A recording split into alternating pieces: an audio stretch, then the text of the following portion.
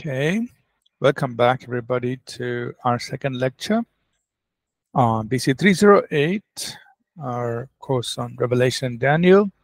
We're going to start reading chapter 14, Revelation. Could somebody please read Revelation 14 verses 1 to 5, please? Revelation 14 verses 1 to 5.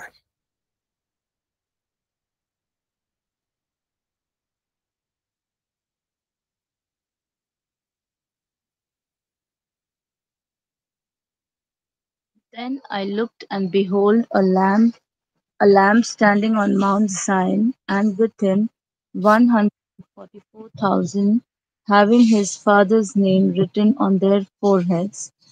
And I heard a voice from heaven, like the voice of many waters, and like the voice of loud thunder. And I heard the sound of harpists playing their harps. They sang as it were a new song before the throne, before the four living creatures and the elders, and no one could learn that song except the 144,000 who were redeemed from the earth. These are the ones who were not defiled with women, for they are virgins. These are the ones who follow the Lamb wherever he goes. These were redeemed from among men, being first fruits to God and to the Lamb. And in their mouth was found no deceit, for they are without fault before the throne of God. Amen. All right. So here are these 144,000 Jewish witnesses, and we see them in heaven. It says here, they are before the throne along with the living creatures and the elders. And these 144,000 men, it tells us something about their characteristics. They were not defiled with women. They're virgins. They never got married. They are followers of Jesus Christ. Verse 4, they follow the Lamb. They were redeemed from among men, first fruits to God and to the Lamb. Verse 5, they are very righteous people, because there was no deceit in their mouth, and they are without fault before the throne of God. Right? So suddenly here in chapter 14, the first 5 verses, suddenly John is seeing heaven. He's seeing Mount Zion. Now we know Mount Zion, on earth, but this is the spiritual Mount Zion, basically the dwelling place of God. Right? So he's seeing heaven, he's seeing the dwelling place of God, and he's seeing these 144,000 Jews in heaven. The question is, the mystery, it's mystery is, how do these 144,000 Jews get up there? Right? Were they just raptured live? Or did they die and then go to heaven?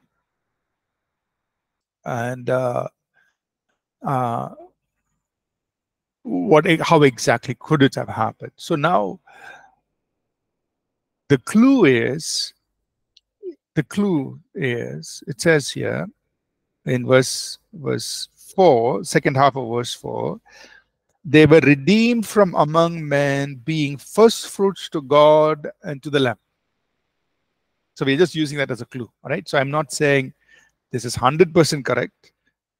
We're just taking some clue, because the term first fruits is also used in 1 Corinthians chapter 15 in connection with the resurrection of Jesus Christ. So Jesus was raised from the dead, received his glorified body, and there it says he was first fruits. The term is used in connection with resurrection. glorified body, right?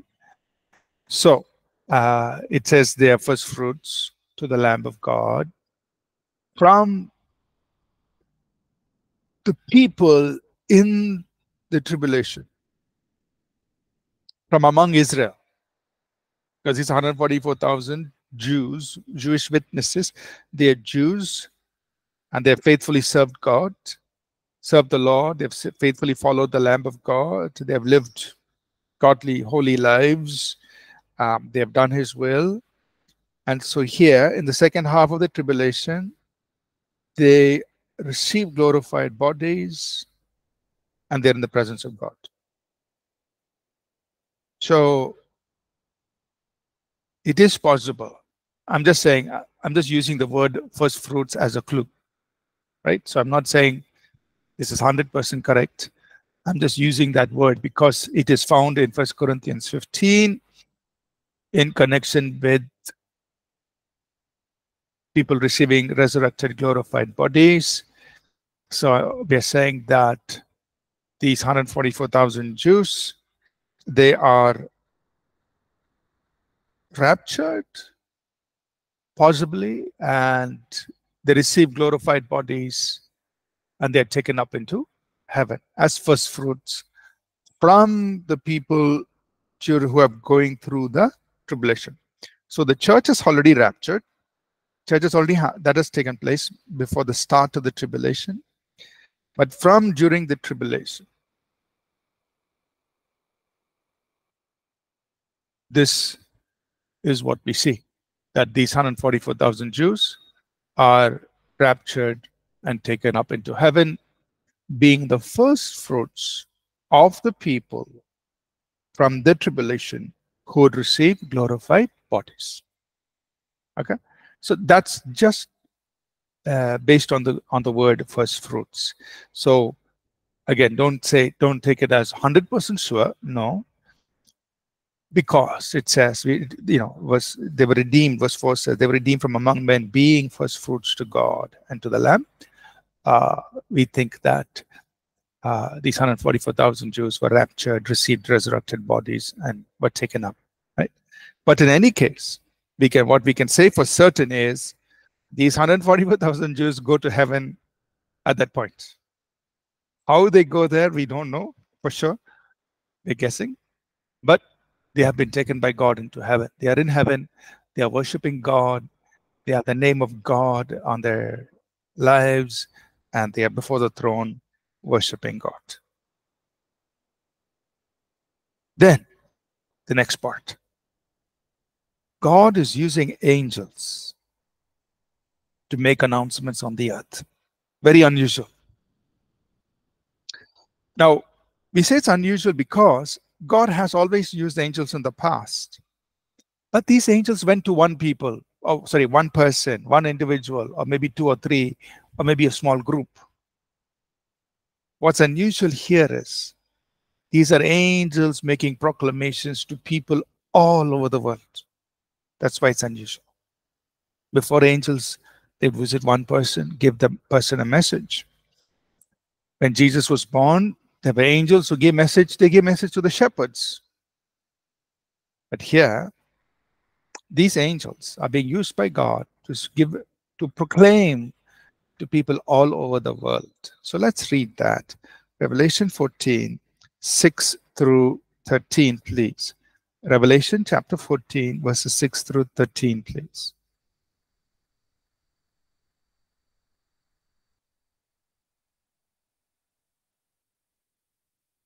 Then I saw another angel flying in the midst of heaven, having the everlasting gospel to preach to those who dwell on the earth, to every nation, tribe, tongue, and people, saying with a loud voice, Fear God and give glory to him, for the hour of his judgment has come, and worship him who made heaven and earth, the sea and springs of water.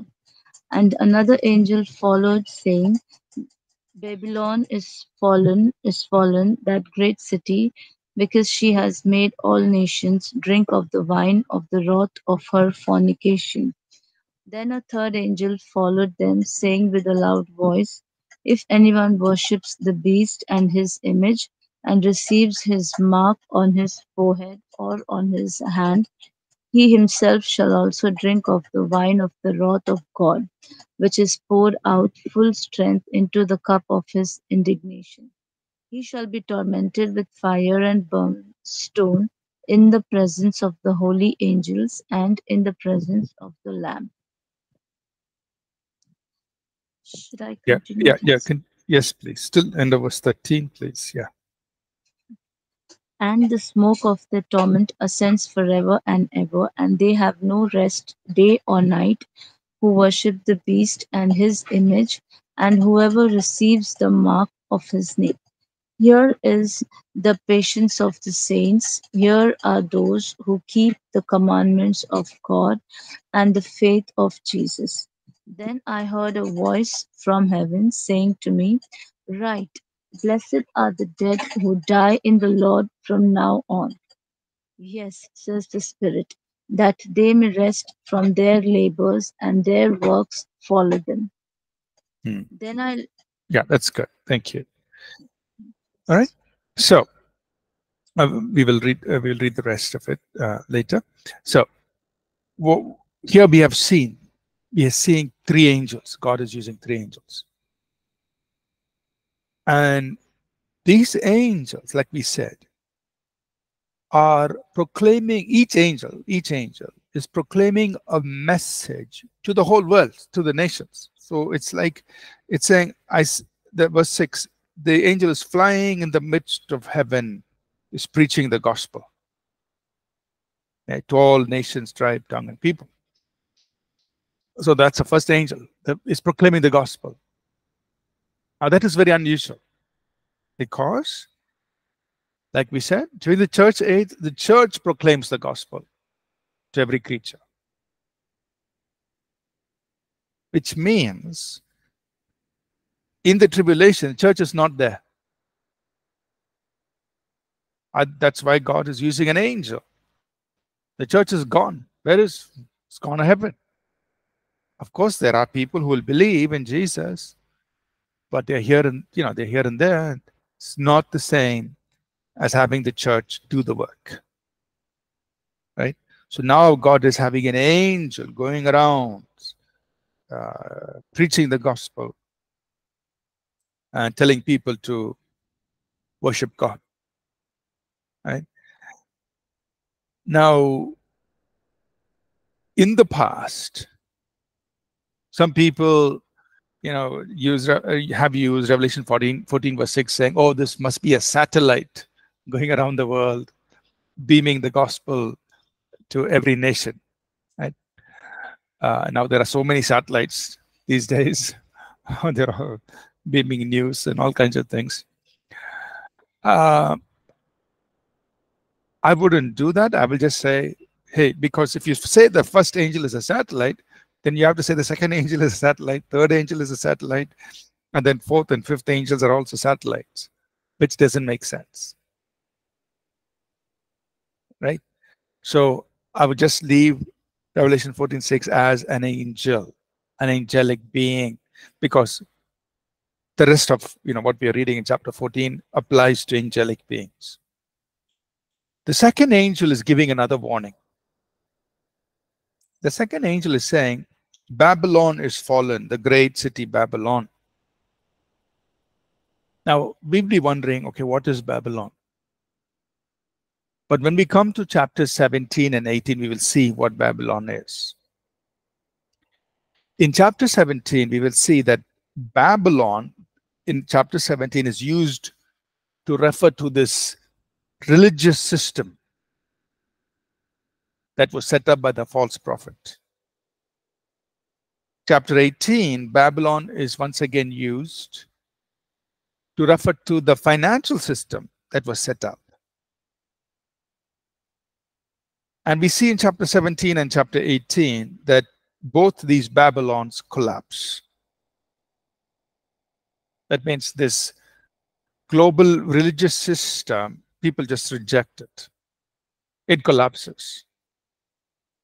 And this global financial system, people my people's wealth is gone. It says in 1 hour, the wealth will disappear. So that means this religious system and the financial system that was set up by the Antichrist and the false prophet just collapse.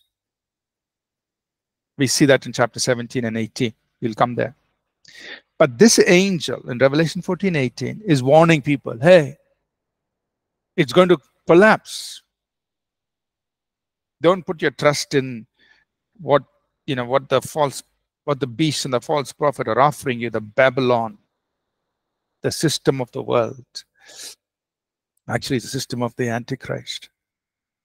It's an attempt to replace God. It is an attempt for man to, reach God, and Babel, from the Tower of Babel, as Babylon. It's an attempt for man to reach God, to take God's place. That whole thing collapses. So this angel is telling you, verse 14, chapter 14, verse 8, Babylon is fallen, Babylon is fallen. So it's warning people, this thing is going to come down. Third angel, verse 9 onward, is warning people, don't receive the mark of the beast. So God is sending another angel, telling people all over the world, proclaiming to people, do not receive the mark of the beast. Do not receive. It's better to die than to receive the mark of the beast, because if you receive the mark of the beast, you're going to end up in that lake of fire, right? Where you're going to be tormented with the devil and the beast and the false prophet. You're going to be tormented there. So don't receive the mark of the beast. Right? So 3 angels who are proclaiming. One is proclaiming the gospel. One is announcing that Babylon is going to come down. Another is announcing, don't receive the mark of the beast. So very unusual. God is using angels to warn people all over the world during the tribulation. And then there are 2. So he's once again saying, you're once again talking about patience and endurance of the saints, verse 12. We have to just keep the commandments of God and just hold on to your faith in Jesus. Don't give up your faith in Jesus. And if you have to die, you die in the Lord. That's okay. Just die in the Lord. Because and that's the best way, the blessed way to die. Right? Now, 2 more angels. So literally there are 5 angels God is using during this time. 2 more angels. What are they announcing? Let's read. I will read from verse 14 till the end of chapter 14, please. 14 till verse 20. Somebody could read, please.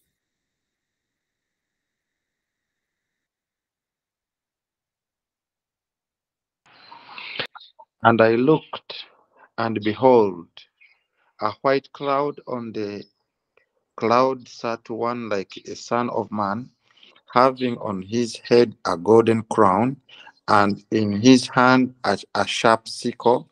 And another angel came out of the temple, crying with a loud voice to him who sat on the crown, thrust in your sickle and reap, for the time has come for you to reap, for a harvest of the earth is ripe. So he who sat on the cloud thrust in his sickle on the earth, and the earth was reaped. And then another angel came out of the temple which is in heaven, he also having a sharp sickle.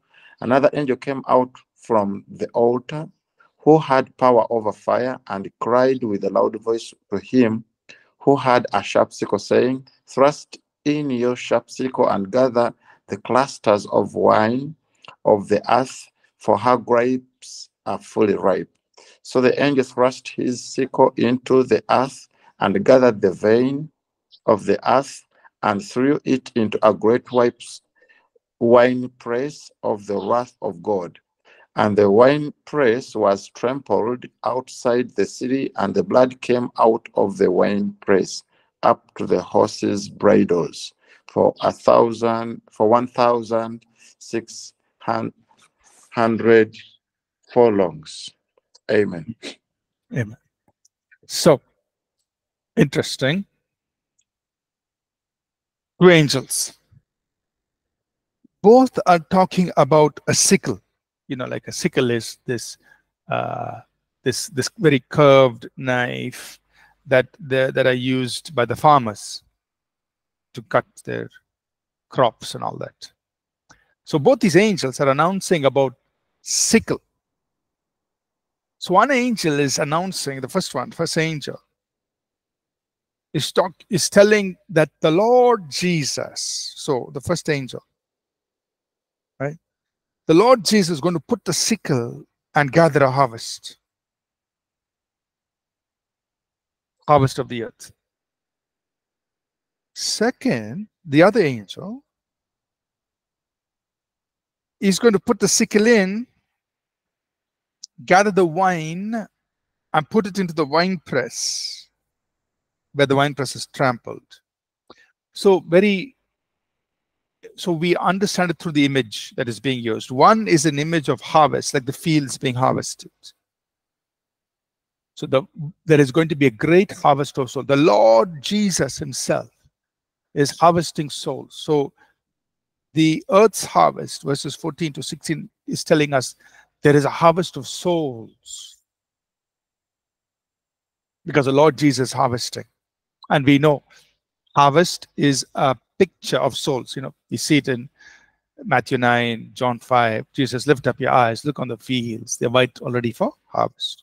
So that sickle and the Lord himself, he's the Lord of the harvest. He's harvesting.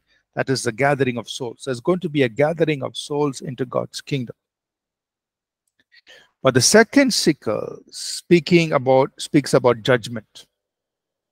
Why? Because the wine is being put into the wine press. And what happens in the wine press in those days? They would crush the grapes in the wine press. So it was a big wooden, like a container-like thing, and people will walk, and with their legs they will crush the grapes. They will crush, and they will get the juice. And so that's the wine press. And the wine press is a symbol of God's judgment because somebody is crushing, right? Crushing.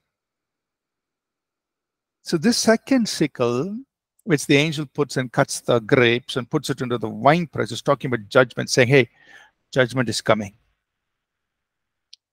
And what he's saying is that the wine press is trampled outside the city, and blood came out of the wine press up to the horse's bridle. That's usually like 5 feet up in the air. Like horse's bridle means if you sit on the horse and your feet are put in you sit on the saddle, you put your feet in the bridle. That's usually like about 5 feet from the ground. It says blood about 5 feet from the ground will flow for 1,600 furlongs. So it's about 280 miles outside the city of Jerusalem. That means judgment is coming, and this judgment is going to be so severe that blood will flow like a river outside of the city of Jerusalem. It's going to flow like this. 5 feet high, we don't know how wide, but like a river, it's going to flow for 280 miles or some long, it's going to just flow like a river. So much of destruction is going to happen.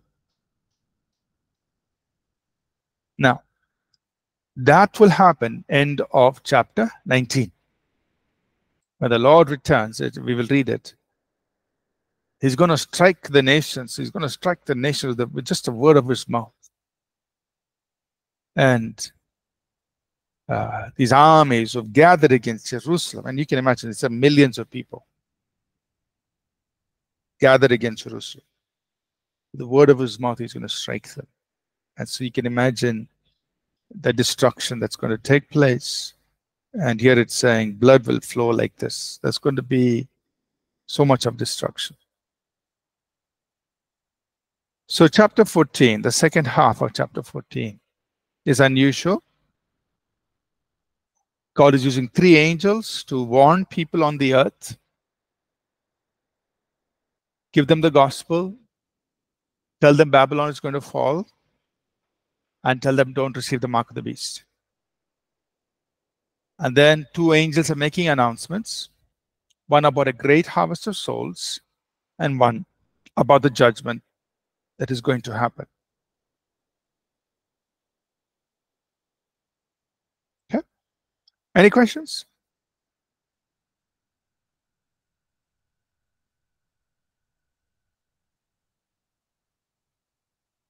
Yes, Jeffina, go ahead.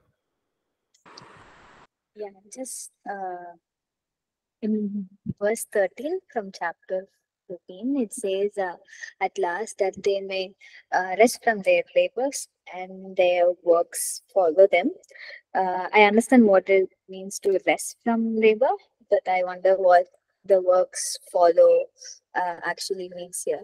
And also, the next question would be about the angel. The last angel, they said in verse 18, it says, the angel had power over fire. So I'm just wondering, we know angel are ministering spirits, they worship God, they are messengers sometimes. But do angels have power over fire, water? I'm just wondering, is that applies for every angels? Yeah. Okay. Yeah, thank you. So the verse 13, end of verse 13, they rest from the labors, that means they die. Their works follow them. The works follow them means that their works will not be forgotten. It's another way to say it, right? They rest from the labors is a nice way of, it's a very nice way of saying they die, right?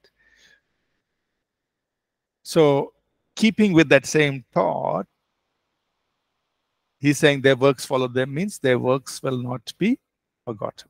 So if you want to restate that last part of verse 13, these people who've kept their faith in Jesus, and they will die in the faith, but the works that they have done will not be forgotten. So, yeah, so we can just restate it like that. So, verse 18, it talks about an angel who came from the altar who had power over the fire. And he's the one who says, he's making the announcement, thrust in the sickle. And then the angel thrust the sickle into the earth to, and all those things happen. So verse 18, I'm not very sure whether this implies that this angel is responsible for the fire that was burning on the altar, right? So there is the altar of God, and we have seen it earlier. There is this incense that's burning before God from the altar, right? So that's happening.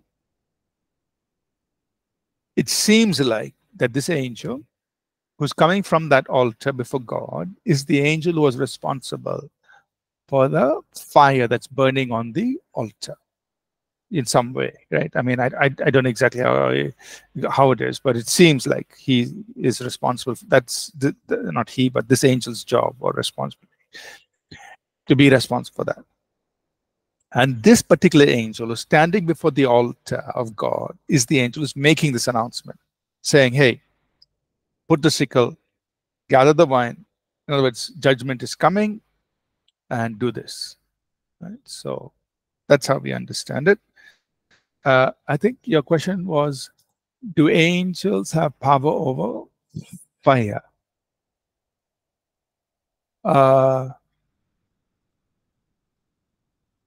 Okay. I mean, God's angels are mighty. They can do mighty things. So I think depending on what God's assignment is, like if he tells his angel, go and split the river, then that angel will go and do it, right? So God empowers that angel to do it. Or if he tells the angel, go and stop that person, the angel will go and stop it. Will be given power to do it. So God's angels are mighty, and they have the strength or the power to do what God sends them to do. So I think, they can do things. They can make things happen in the natural world, but it's all based on the assignment God gives them to do. Right? Okay. So we're going to start from chapter 15, go into chapter 15. So chapter 15 is a very short chapter. And here, chapter 15 is, in chapter 15, we just see two things. We see worship happening in heaven, and we see that the angels are getting ready for the last set of judgments, the bowls. That's chapter 15. All right. So two things. There's worship, and then there's preparation for, okay, final judgment. The seven bowls are going to be poured out. So somebody could read chapter 15. It's a very, very short chapter. We'll read the whole chapter, and there are two main things that we see. Then I saw another sign in heaven, great and marvelous, seven angels having the seven last plagues, for in them the wrath of God is complete. And I saw something like a sea of glass mingled with fire, and those who have the victory over the beast, over his image, and over his mark, and over the number of his name, standing on the sea of glass, having harps of God. And they sing the song of Moses, the servant of God, and the song of the Lamb, saying, Great and marvelous are your works, Lord God Almighty. Just and true are your ways, O King of the saints. Who shall never fear you, O Lord, and glory your name? For you alone are holy, for all nations shall come and worship before you, for your judgments have been manifested. After these things I looked, and behold, the temple of the tabernacle of the testimony in heaven was opened. And out of the temple came the seven angels having the seven pledges, clothed in pure bright linen, and having their chests grinded with golden bands. Then one of the four living creatures gave to the seven angels seven golden bowls full of the wrath of God, who lives forever and ever. The temple was filled with smoke from the glory of God and from his power, and no one was able to enter the temple till the seven plagues of the seven angels were completed. Amen. Amen. Amen. So two things John is saying in chapter 15. He's saying that the people who have refused the mark of the beast, they have refused to receive the mark of the beast. They're standing there in heaven worshiping God. That means these are people who refused the mark of the beast, and they were martyred or they were killed. And their souls, obviously, when they die physically, the spirit and soul is coming up in heaven before God, and there they are standing and they are worshiping God, right? And they're declaring, "Great and marvelous are your works, O God." They're worshiping God. And John also sees that the seven angels are getting ready for the seven bowl judgments. They're given the seven bowls. With this, the judgment of God, the wrath of God on the earth is completed. This is the last set of seven bowls. So these angels have got into place. They're going to start pouring out the seven uh, bowls of judgment on the earth. Right? So chapter 16, we just read through these seven judgments.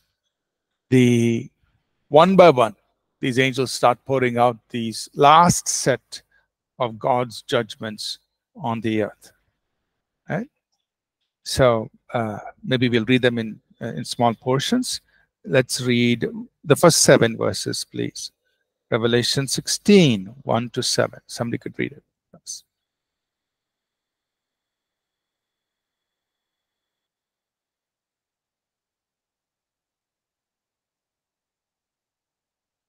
Revelation 16, 1 to 7. Then I heard a loud voice from the temple saying to the seven angels, Go and pour out the bowls of the wrath of God on the earth. So the first went and poured out his bowl upon the earth, And a foul and loathsome sore came upon the men who had the mark of the beast and those who worshipped his image. Then the second angel poured out his bowl on the sea, and it became blood as of a dead man, and every living creature in the sea died. Then the third angel poured out his bowl on the rivers and springs of water, and they became blood. And I heard the angel of the waters saying, "You are righteous, O Lord, the one who is, and who was, and who is to be, because you have judged these things. For they have shed the blood of saints and prophets, and you have given them blood to drink, for it is their just due." And I heard another from the altar saying, "Even so, Lord God Almighty, true and righteous are your judgments." Hmm. So, amen. So, one by one, these bold judgments are being poured out. What are we saying? First, for all those who receive the mark of the beast, their bodies become full of sores. The seas are turned to blood. That means you can't do anything now. You can't live off the sea. Right? Can't. It's blood like a dead man. And then third, even the waters on the land, the springs and the rivers turn to blood. You can't drink of that. So you can't eat of the sea, can't drink of the waters on the land. And the angel is saying, God, in pouring out these judgments, you are just and righteous.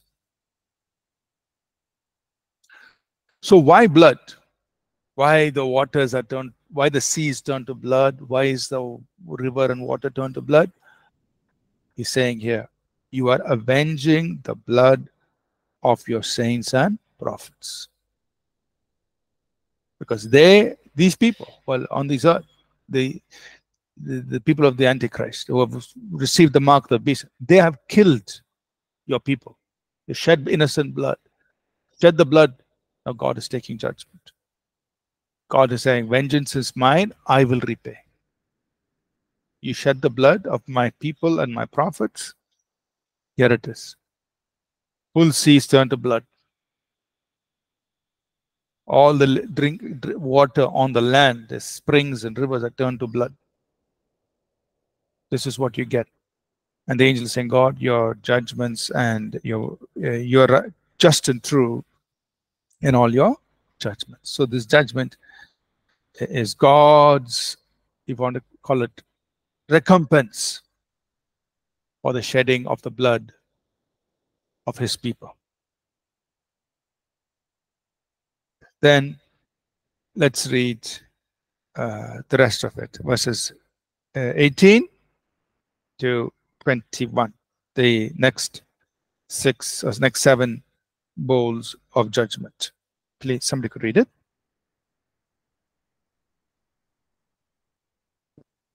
Then the fourth angel poured out his bowl on the sun, and power was given to him to scorch men with fire. And men were scorched with great heat, and they blasphemed in the name of God, who has power over these plagues. And they did not repent and give him glory. Then the fifth angel poured out his bowl on the throne of the beast, and his kingdom became full of darkness, and they gnawed their tongues because of pain. And they blasphemed the God of heaven because of their pain and their sores, and did not repent of their deeds. I continue. Yes, please, till the end. Yes. Then the sixth angel poured out his bowl on the great river Euphrates, and its water was dried up, so that the way of the kings from the east might be prepared. And I saw 3 unclean spirits like frogs coming out of the mouth of the dragon, out of the mouth of the beast, out of the mouth of the false prophet.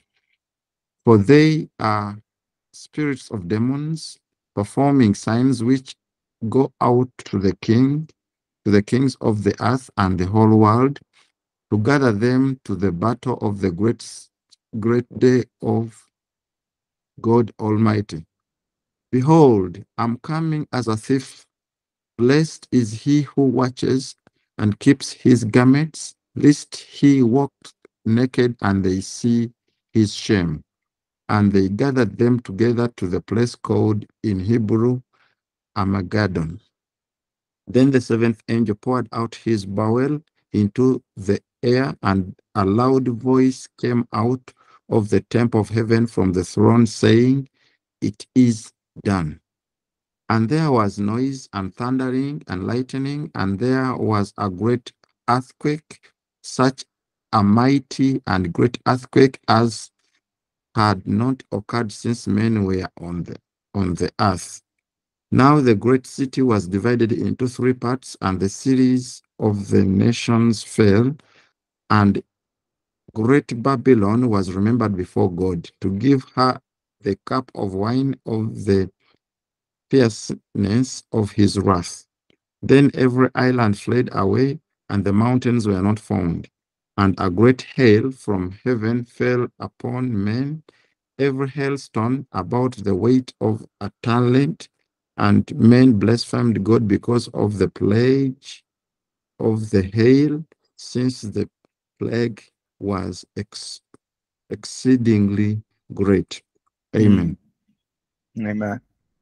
So, what do we see happen here? In all, no, all these are the final set of God's judgment.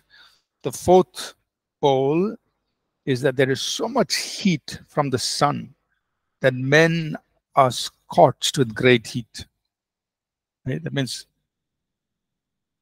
heat just coming from the sun, tormenting people on the earth. Right?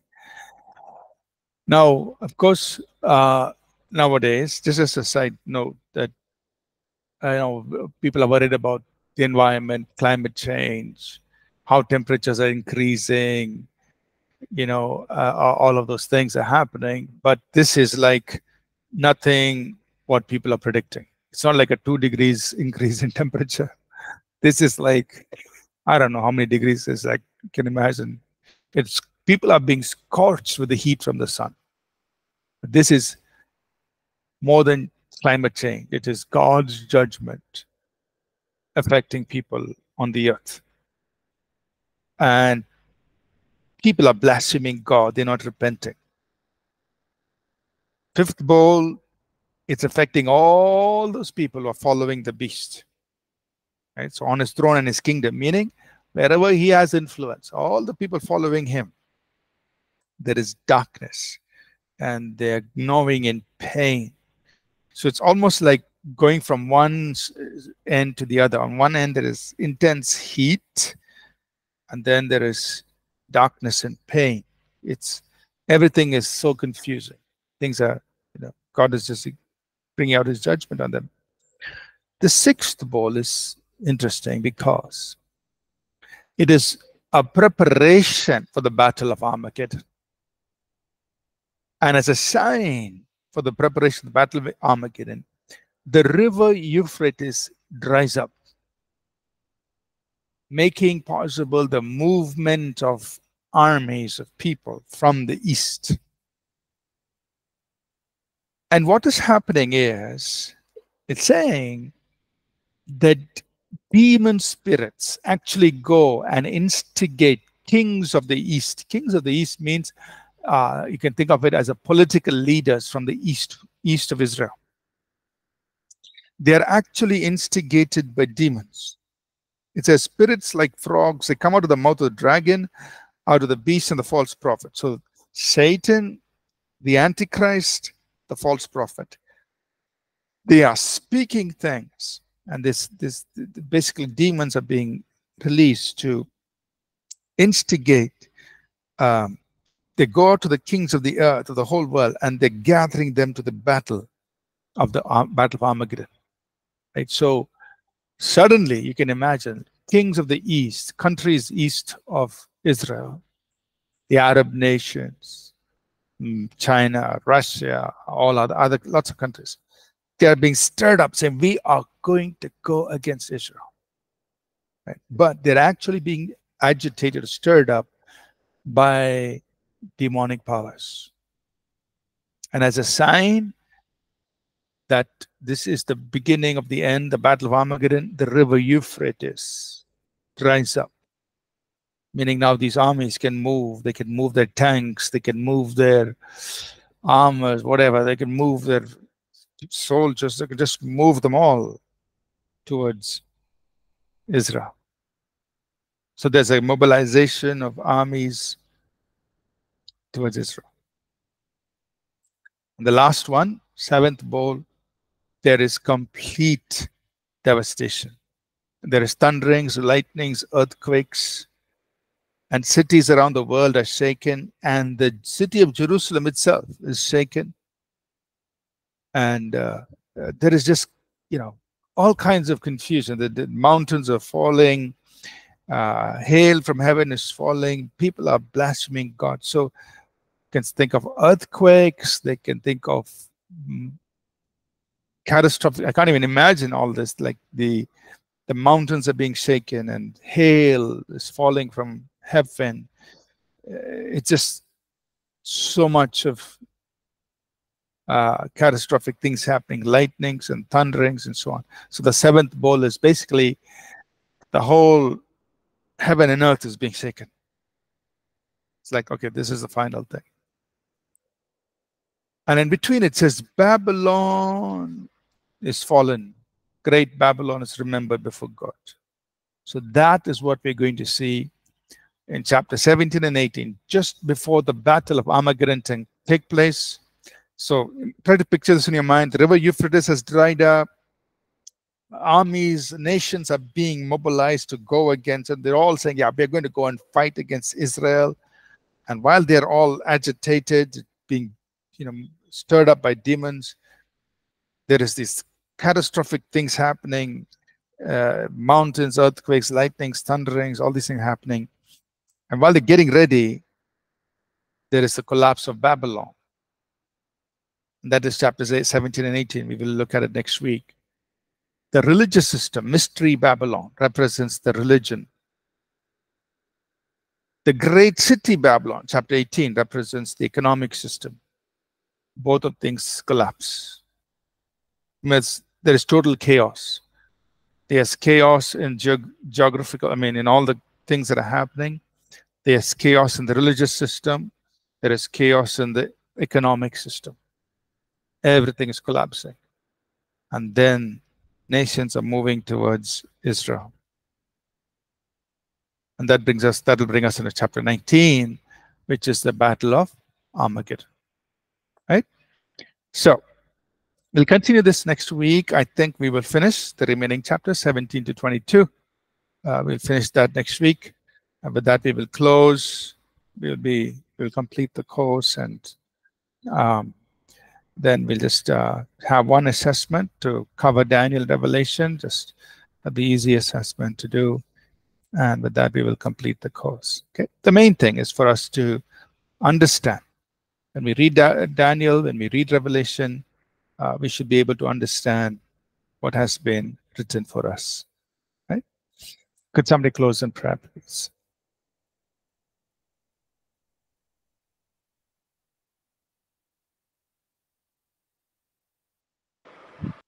Let's pray. Heavenly Father, I come to you under the name of Jesus. Thank you for this day. Thank you for the class that we had. We thank you for your words, which gives us a hope, which encourages us. And Lord, we thank you for the gift of salvation that we have received, Jesus. And God, I pray that, Lord, everything that we have learned will equip us, inspire us to share the gospel boldly. As we are in the church age, Jesus, give us the desire, that the passion for your house consume us, Lord, so that we can do great things for you. We thank you for Pastor Ashish, and thank you for all my blessings. In Jesus' name I pray. Amen. Thank you, everyone. So we'll meet again next week. Thank you. God bless.